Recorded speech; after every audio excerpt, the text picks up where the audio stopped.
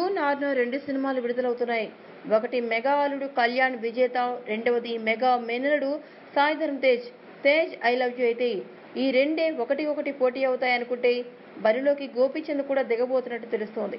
కొత్త దర్శకుడు చక్రితో గోపీచంద్ చేస్తున్న పంతం సినిమాను కూడా అదే డేట్కి థియేటర్లోకి తెచ్చే ప్రయత్నం చేస్తున్నట్టు తెలుస్తోంది.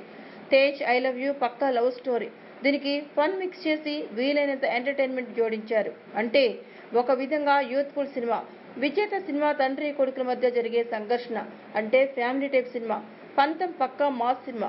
గోపీచంద్కి అచ్చి వచ్చిన మాస్ రివెంజ్ స్టోరీ టైప్. ఒక లెక్కన చూసుకుంటే మూడు రకాలు.